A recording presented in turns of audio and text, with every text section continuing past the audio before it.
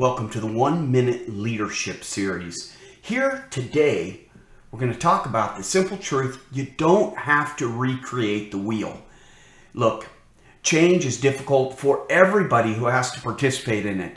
Whether it's you who's implementing new process or policies, or the recipients of those process and policies, change is never an easy thing. So first, assess what's going on in the environment. Try to use whatever it is in the environment to the best of its ability. Maybe tweak it a little bit to meet the goals and objectives you have.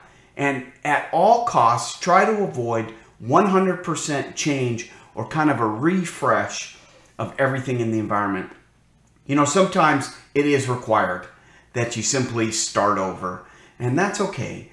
But as you approach change, make sure you do it with patience and understanding, and that you kind of try to take the role of the individual being changed and kind of plan out for what it is that you can do to make their lives easier. I promise you, if you follow these simple steps on change, document, communicate, be transparent, and avoid change as much as possible, life will be a lot easier.